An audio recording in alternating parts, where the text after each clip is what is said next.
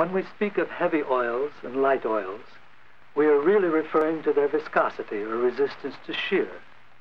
Now, the tangential stress of shear is also confused with the normal stress of adhesion, which causes wetting. As we shall soon see, the fact that mercury does not wet the glass stirring rod does not mean that it has no viscosity. Whether a fluid wets a boundary or not, the interaction of the respective molecules is such that there can be no slip either between the fluid and the boundary or between different parts of the fluid. Thus, if one boundary is moved parallel to another, a viscous fluid contained between them will undergo a continuous shear or angular deformation as delineated by the velocity gradient. This is known as Couette flow. If we were to measure the force per unit area tau required to move the one boundary or to hold the other stationary, its ratio to the rate of deformation would be a direct indication of the dynamic viscosity mu of the fluid. Lines of hydrogen bubbles produced along a fine wire by periodic electrolysis of a glycerin water solution show the typical Couette velocity distribution.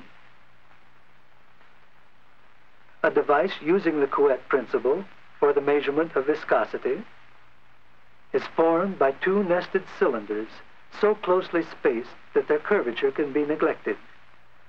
By moving the outer cylinder at any desired speed, and by measuring the force on the inner one through the torque on the suspension, the viscosity can be determined.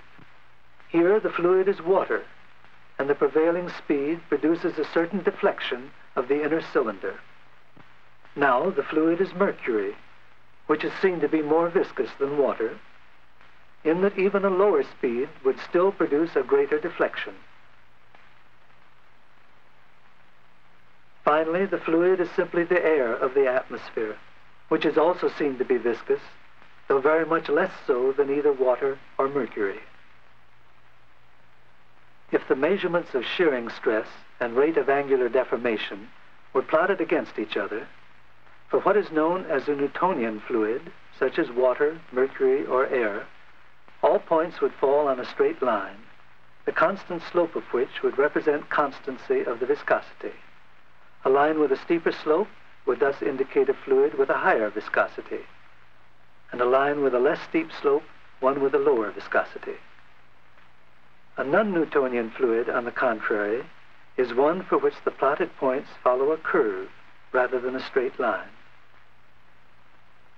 A good example is a liquid suspension of finely divided solids. Some of the new dripless paints illustrating this behavior to an extreme degree. Such a non-Newtonian fluid is characterized by a curve which indicates an initial stress at zero rate of deformation and a viscosity that decreases with increasing deformation rate.